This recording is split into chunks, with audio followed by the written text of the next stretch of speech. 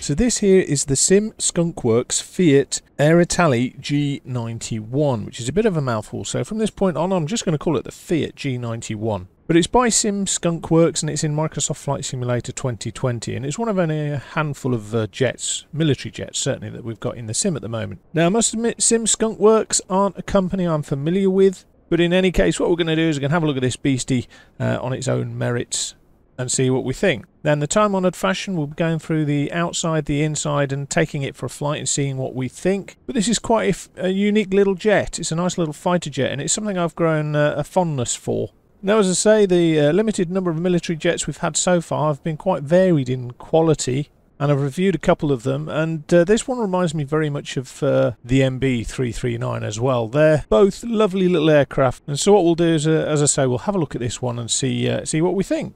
Now, it's a fascinating little jet. It's got quite a few little quirks to it and some areas of handling that you need to be aware of flying this. But fortunately, it comes with a very good manual, and that manual is this one here, so I'll just bring it over.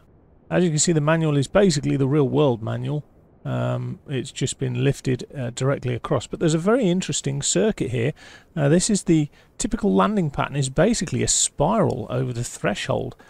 So whereas we might be familiar with a normal military pattern where you'd come along the runway, do a break into the downwind, have a straight downwind section, maybe for configuring the aircraft, and then come in at the other end for your base turn onto finals, or maybe you're familiar with a civilian circuit where you would do like a rectangular circuit.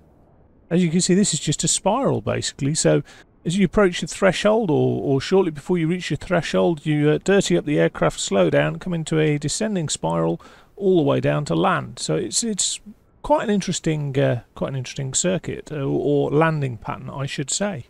It actually reminds me of some of the early jet approaches in inclement weather, where basically you would home to the beacon over the top of the airfield, and then just do a descending spiral till you were visual. Which by today's standards, as I say, it's very archaic. But yeah, let's just get rid of that now, and let's have a look at the jet. Now I have to be honest, I think it's a lovely looking jet, and this is my favourite colour scheme. It's got 6 liveries, and I do love the faded nature of the paintwork here. But I suspect with the low slung intake for the jet engine down here, they've probably had quite a few suck up some FOD through their lives. So as those who've watched my videos know, I do like to look at the big picture and then zoom in to find some finer details.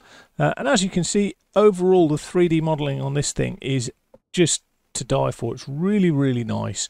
Wonderful curves, wonderful shaping, complex curves around here, for example, with the reflections showing them off particularly well. Very nicely done. There's very little on this aircraft in the way of sort of straight lining, which is where the polygons are used to build up the curves. If there's not enough polygons, you end up with straight lines instead of curves. But as you can see, that the curvatures and the lines here are done absolutely superbly. The 3D modelling is something that it's got to be seen to be believed, because some of the areas, such as around here where you've got the wingtip probe and the lighting, they've been done superbly well. Common areas where there's issues 3D modelling are often where there's either complex joints, such as here. Let's just see if we can zoom in a little bit closer.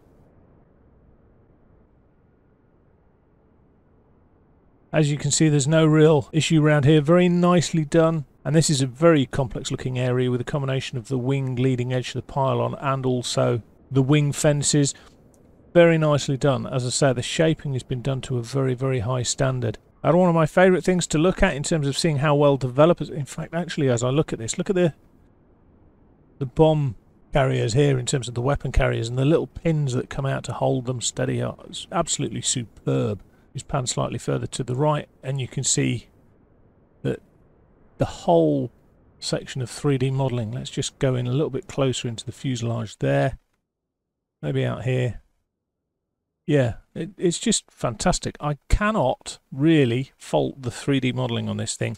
It is exquisite. And I'll show you another of my favourite areas, which is round by the tail. But let's just dunk ourselves down a bit and we can have a look at the gear, which is an area that really you don't spend that much time looking at. But you can see the detail that they've gone into here with the undercarriage, the nose wheel here is exceptionally well detailed. The nose strut here in terms of the oleo and the oleo extension, the chroming effect, it's all absolutely wonderful. The hub, the arm, etc., absolutely lovely. And I think you'd have to agree that the modelling here is of a very, very high level. Curious about this little attachment sticking out here. And we've got one of the first very, very few instances of a bit of squaring off here, but look at this. This is an absolute work of art.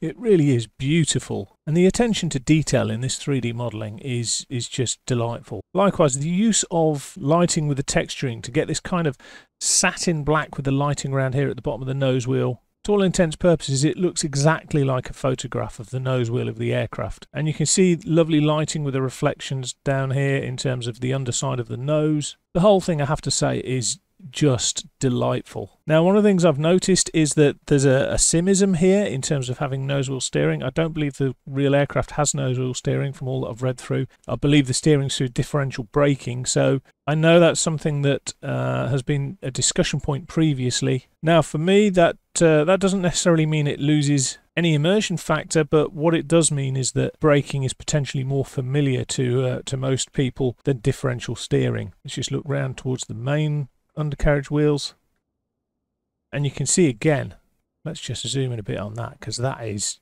just delightful.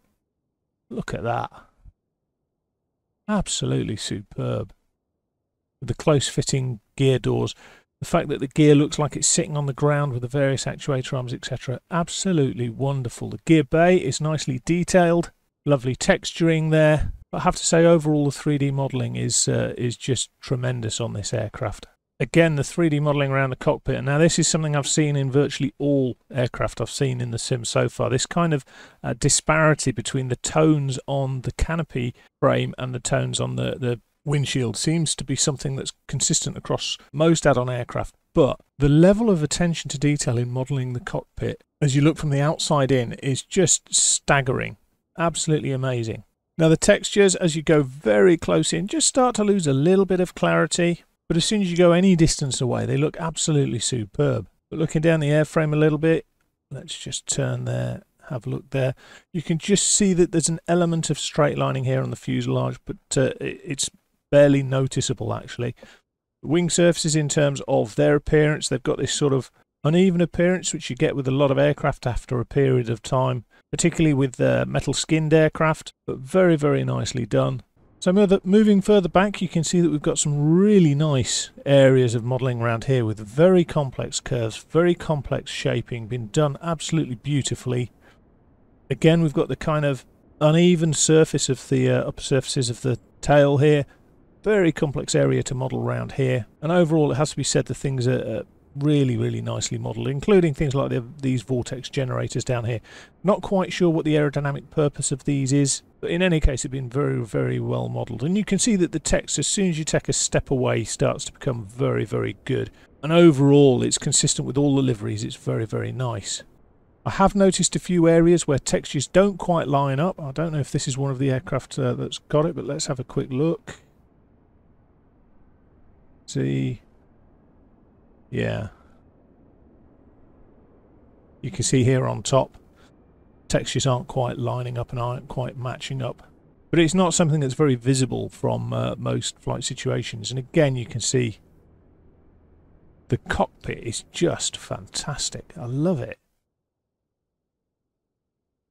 Different coloured glazing as well over the nose for the front of the windshield. But that detail, looking from the outside in, is brilliant. So let's have a look at the inside. Okay, so from the inside, yeah, it's pretty much the same. The 3D modelling of the seat is very nicely done. Hasn't quite got the same level of detail as I've seen previously in some models in terms of straps, for example, but very, very well done overall. A little bit of straight lining around here, but actually, to be fair, it's very infrequent that you'd ever actually see that. But the actual overall 3D modelling of the cockpit is very, very nicely done. There's a very good attention to detail, although there's some odd bits which we can have a look at in a bit. But actually, if you look at it, it's just delightful in the way it's been modelled. And as you come down towards the panel, you can see the depth, which is an important point, and it's significant here that you can see different depth of gauges sitting proud or sitting on different surfaces.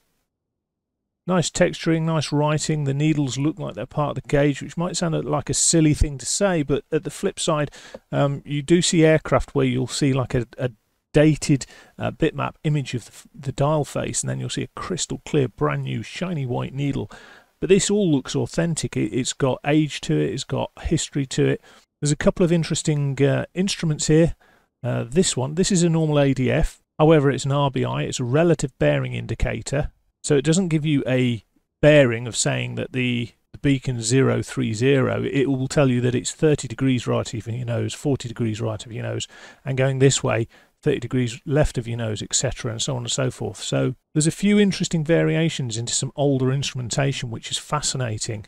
So here's your PHI, your position and homing indicator, which is a fascinating instrument, because what you can do in the real aircraft is you can set a track that you want to make good, and you can set a range, and then as you fly along that track it will just count down the range as you go, which is fascinating. This down here is something that I remember a more modern equivalent of, which is a GSDI. We used to use it for navigation, but it's a ground speed and drift indicator, and from that it will determine the wind. And the navigation system of this aircraft is Doppler. So basically it's got Doppler sensors on the bottom of the aircraft. They send out beams, and depending on the change of frequency of what they get back, they can work out your ground speed, your drift, whether you're drifting left or right of track, and therefore from that they can also work out your wind speed. Or the other mode you can set it in is that you can actually set it with a wind speed for the navigation system, and it will work on that wind speed rather than what it's detecting itself. So a fascinating instrument nonetheless, and it's got the usual other things. So you've got your vertical speed, got quite a fascinating artificial horizon here. And that's one of the things I'd say about the aircraft. It's got a lot of stuff that is unfamiliar, but once you're aware what it is, it's very traditional in its function. So engine instrumentation down here, and then you've got a number of switches. Let me just see if I can move slightly right to show you the switches. So you've got your electrical switches here, battery generator. Up here you've got your primary and secondary inverters, and then you've got a selection of electrical loads, etc. down here. Now, it's common with a lot of military aircraft. There's quite a lot of systems that aren't functioning or aren't clickable. It can be loaded with and drop bombs, although it's not really something that's accurately portrayed in the sim, which is more a sim limitation than more than an aircraft limitation.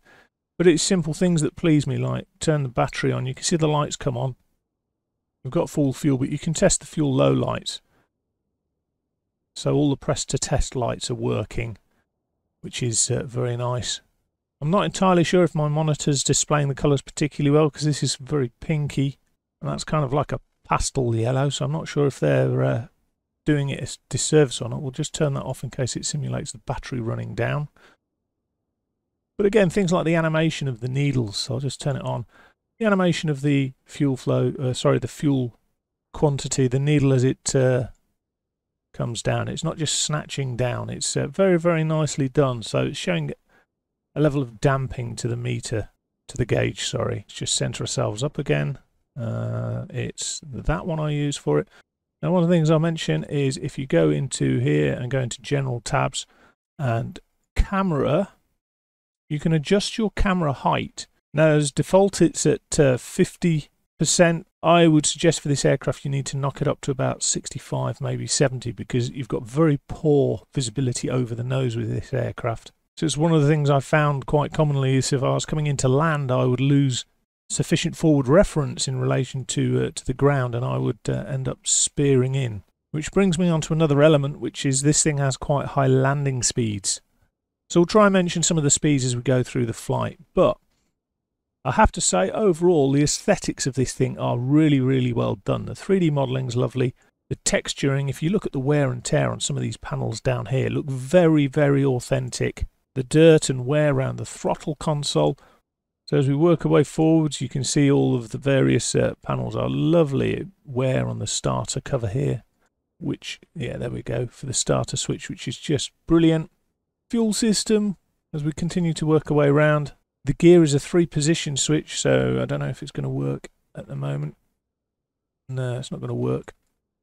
I assume that's just because we haven't got any pneumatic pressure. It's just a sim-ism. Canopy switch down here. The drag chute does work. I love this map case up here, or this chart case, or whatever it would be used for. Very, very atmospheric. And coming around here, the sight does turn on, but I tend to turn it off because it's not a head-up display. It's just a gun sight, and so for me it's a bit of a distraction. But you can turn it on. And then coming around here, we've got gun sight light and emergency wheel brake, etc. And then down here you've got, as I say, we're back to your electricals down here. Working around the right panel, you've got your oxygen here. Continuing round, this is your ADF.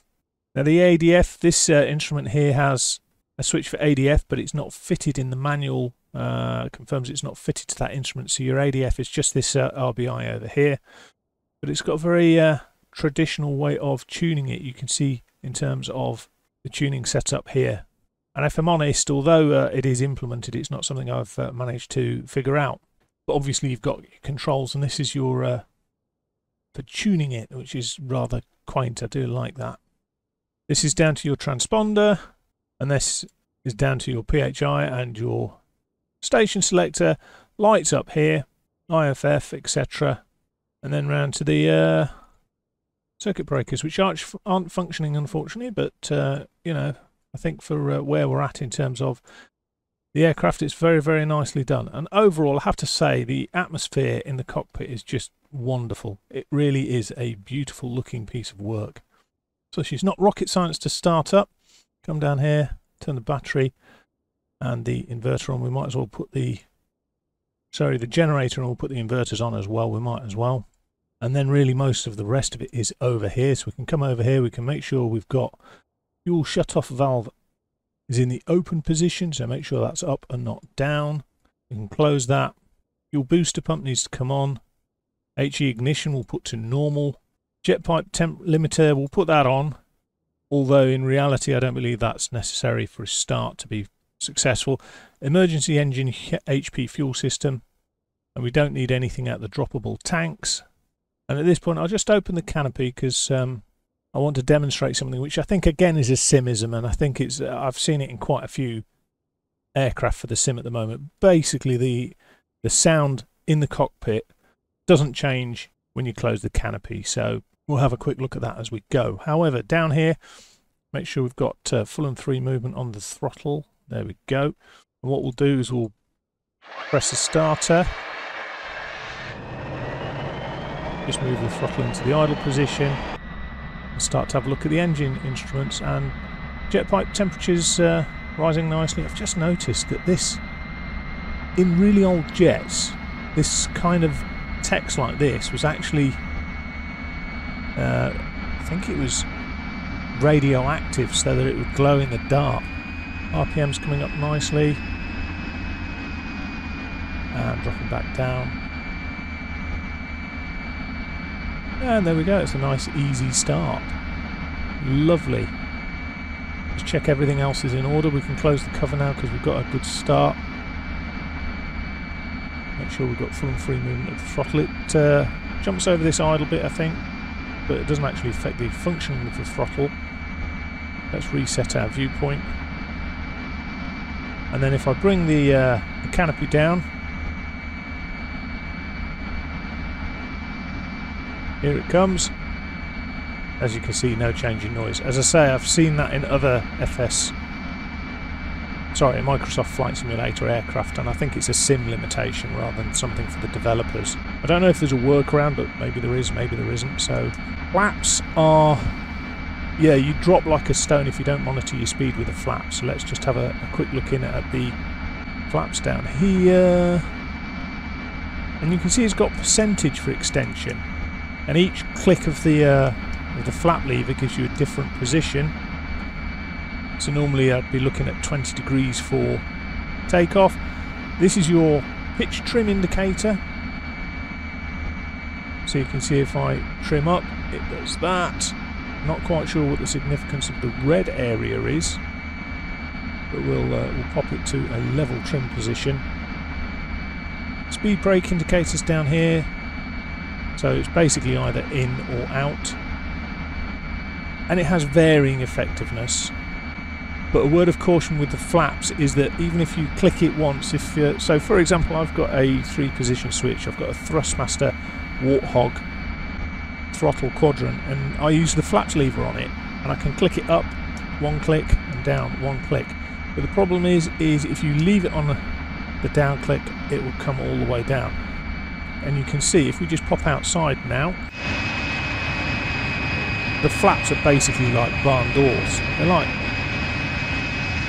you know, that's going to slow you down quickly. Let's get inside because it's noisy. So likewise, if I push it all the way forward and just leave it there, it will go all the way up. So it's not a momentary switch. If you leave it in that position, it will just keep going up or down, whichever it may be.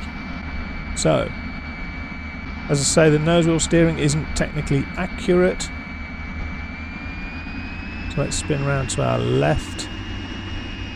So as you can see, we've changed airframe, so we have a look at a different livery of the 6. We've also changed location. This is Liverpool. It's one of the 5 upgraded airfields in the new UK 3rd upgrade pack for FS 2020. And very nice it is too, to be honest. I don't have Liverpool scenery, so having something like this upgraded is very nice. In part, I wish they'd done more airfields like it, but you know, it is what it is. So, jumping into the sim.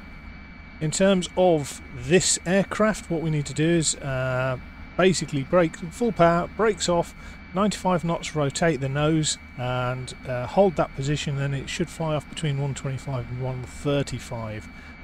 So let's make sure we're on the toe brakes. And it does say in the manual we can power up to full power on the brakes, and away we go. And I'll try and see if we can stay somewhere near the centre line. Can't promise it. Airspeed is alive. Yeah, come on, centre line. There's 95. Rotating. Hold it. And there she goes, she's away. My apologies if you can hear the husky howling in the background. Gear and flaps with a very low limiting speed of 185 for the gear, and then 160 to 180 for the flaps. And we're away. So, the first thing that you notice is the sort of bobble around the nose. We've got no turbulence set for today, so this is one of the things I've noticed a lot with a lot of FS 2020 aircraft, is this kind of bobble that when you move the aircraft or trim, you get this kind of effect of a bouncing nose. As I say, not unique to this aircraft, so I suspect it's more to do with the sim than it is to do with anything else. But let's bring ourselves round to the left, back towards the airfield, and we can then start to have a look at some of the stability elements of the aircraft and see how she performs. So, she's very nice to handle, if I'm honest, very nice to fly. Right, so we haven't got the greatest horizon in the world, but in terms of stability, get out of this cloud. We're not going to do anything too dramatic, we're quite low. So, roll stability seems to be the same as every other aircraft in the sim pretty much at the moment, i.e. it's neutral, not quite trimmed properly, but it'll just sit there and hold the pitch, sorry, the roll angle that you set it to. So there we go, straighten it, we can set it to the left, straighten it, set it to the right. So it's neutral regardless, and I think I would have expected, because of the swept wing configuration, for it to be slightly positive at the very least, but yeah, it's completely neutral. And as I say, that's a common trend amongst all of the aircraft that are so far in the sim. So pitch is positive, so if I can actually get as level, which with this trim isn't easy, if I bring the nose up, but I need to adjust my power setting. You can see it's very sensitive. So bring the nose up, and what we should see is the nose drops as the speed drops away. So the speed is dropping away just below 300 knots, nose is starting to go down. It's a very long period for the oscillation, so I'm not going to do the full down, because we may well hit the ground before it restores itself, but the speed is coming back up again. You can see down here we're coming back up from 280, 290, 300, and the oscillation period is too long. We're going to hit the ground before we fully recover from that. But it is weakly positive in pitch stability, and in terms of yaw, this is one of my big concerns. That's full yaw left and right. So whilst it is strongly positive in terms of stability, the authority does seem to be lacking a little bit. And I've checked in terms of axes, etc., and they're all exactly the same as I'd have for any other aircraft.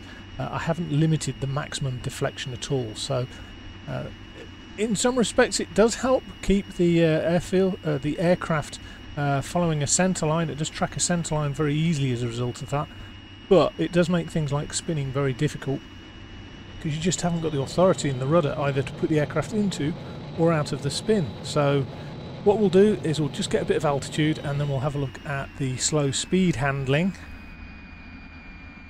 And we'll bring it down to about 150, something like that, maybe a bit lower, and we'll investigate what the slow speed handling's like. So 200. Now this is one of the things I've mentioned on some other aircraft, is the drag modelling in the sim as a whole doesn't seem particularly great. Aircraft don't seem to lose speed particularly well, and you know, we're climbing at 0 idle thrust and it's not losing speed massively. Okay, let's reintroduce some power to arrest the rate of change of the speed, bring it down a bit, and it is noticeably woollier in terms of flight. It's more vague, it's less precise. The roll rate appears to be reduced, which is all of the things I would expect. Let's have a quick look at adverse yaw. Let's just put a bit more power on so we don't stall. We'll look at this cloud here. Once we get through this cloud, and if it, when we roll left, we would expect it to go in the opposite direction. So no.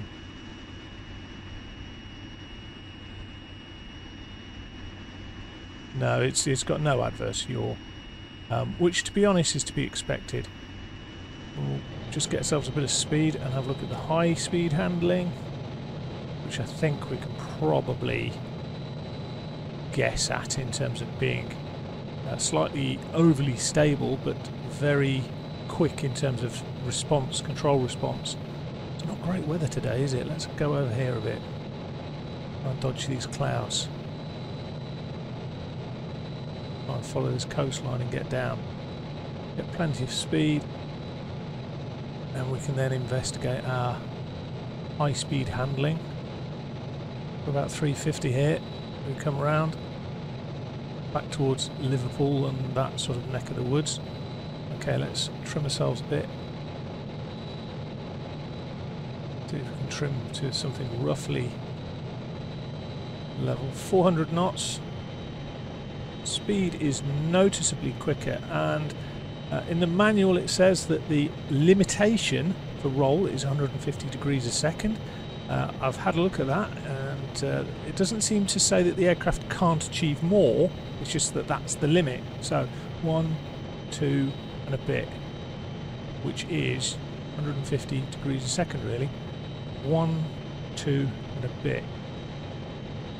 So yeah, the roll rate seems to be matching the books, and that's one of the things I'd say is the speeds in terms of the takeoff, the landing, the roll rate, etc. They all seem to match the book figures, which is good. As I say, I think the handling is maybe a little bit too sterile. It may well be, I'm getting a little bit of stutters. I'm wondering if it's either loading in clouds or terrain there. But as I say, it's certainly a very pleasant aircraft to handle. So what we'll do is we will head back to the circuit in a moment and see what we think with regards to that.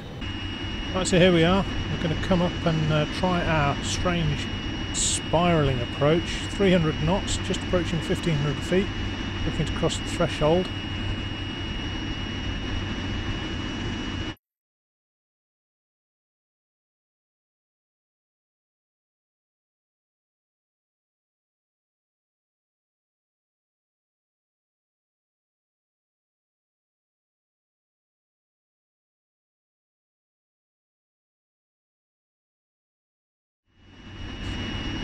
As we cross, we're looking for speed brake out, throttle to idle. There's a big pitch change there with the speed brake coming out, and we want to be coming around this, maintaining 1500 feet, I believe. I'm not entirely sure, but this is a descending spiral. As we get past 185, speed brake goes in, then we can put the gear down. continuing our spiral.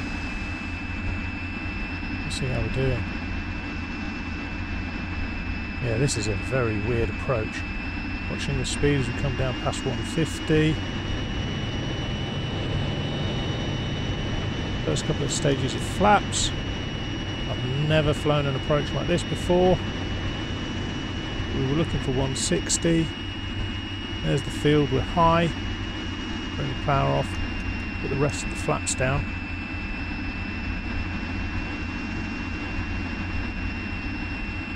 And our minimum speed is 130. Yeah, we're very high. It's a fascinating approach. Need to get back on centre line. Come on, don't want to touch down. Off centre line. God, it's a very high touchdown speed.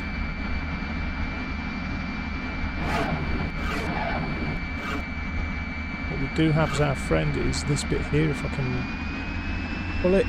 And I've noticed there's a bit of a bug on the landing in that if I get rid of that, you'll notice that I'm not touching the brake pedals at all, but it brings itself to a nice halt. And there we go. Let's taxi clear of the active and come up with some sort of conclusion. Okay, we'll just bring it to a halt here. Okay. So, there's 4 things I'm going to mention here. Let's just, I'll tell you what, let's just shut it down, get rid of the noise.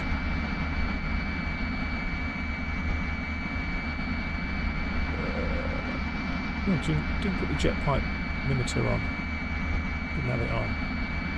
Let's turn that off there. There we go. That's quieter. Right. So what do we think then? Outside. Absolutely wonderful 3D modelling. Nice use of PBR. Nice shapes. Slightly different gun layout you can see in this version. Instead of the 2 large cannons, it's got 4 guns, 2 each side. But the 3D modelling, the complex shapes, the compound curves, etc., really, really nicely done. Overall, I can't fault it. It's superb. Simple things like the vanes here in terms of the vortex generators, flat positions, flaps, streaks in terms of coloration. The exterior is just gorgeous. The only little thing is if you look really closely, you find the occasional line squaring off and you find the occasional texture that starts to get a bit scruffy around the edges. But aesthetically, this thing is drop dead gorgeous. End of. Right, interior. Jumping back inside. Drop dead gorgeous again. There's quite a lot of... Come on, stupid simulator.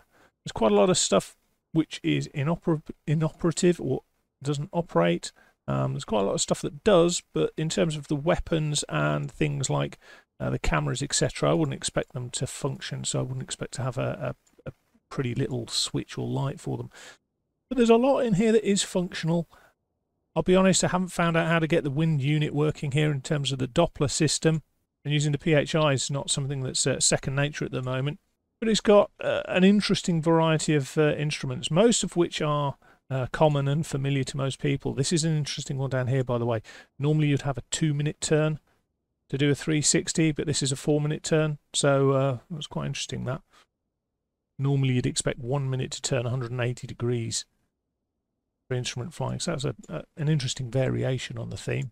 But as I say, overall, 3D modelling in the cockpit, the texturing, the colours, the overall effect of the cockpit are absolutely brilliant. Likewise, when it's in 3D, in VR, and you realise how close to your shoulders these canopy frame rails become, and how small the space is in here, you become very, very aware of, you know, almost strapping the jet to you. It's lovely. It feels absolutely great in VR.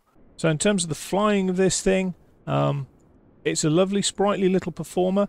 It's got some idiosyncratic behaviour in terms of its flaps. You get full flaps on this thing. It does tend to drop like a lead balloon, but she's very, very nice to handle. Very, very stable. If anything, that would be my comment, is just how stable it is. And certainly with the swept wing platform, I would expect some positive stability and roll, but we didn't seem to have anything. It was neutral. The only stability we had of note was in yaw, which I would expect, and pitch, which was gentle and gradual in terms of stability. In terms of trimming, it seems to have the same behaviours as a lot of other aircraft, that if you're slightly off speed, it seems to be a little bit bouncy. And as I say, the stability seems to be on a par with other FS 2020 aircraft in being such that it seems to run on rails. Slow speed stalling, for example, is same as pretty much most of the other aircraft in the sim. I have a query about the rudder authority, which for me seems to be a little bit lacking, but overall I'd say she's very, very pleasant to fly. The interesting spiral circuit's new to me. I've never done something like that before, but that's fun, that's enjoyable. It does test your speed control, and this thing, to be honest, she should have been touching down at around 130 knots, but I held her off, and she was well below that before she finally squealed the wheels on. But my lineup was rubbish, which was why that was the case. So overall, guys, outside brilliant, inside brilliant, flying is good, I would say, but I think that's within the modelling environment of the sim itself. And the final thing we haven't mentioned at this point is the price, which comes in at a mere £19. And I have to say, for that money, I think it's a bit of a steal, if I'm honest. So yeah, there we go, guys. If you enjoyed the video, please don't forget to tick like, share or subscribe, and I'll see you in the next one. Take care.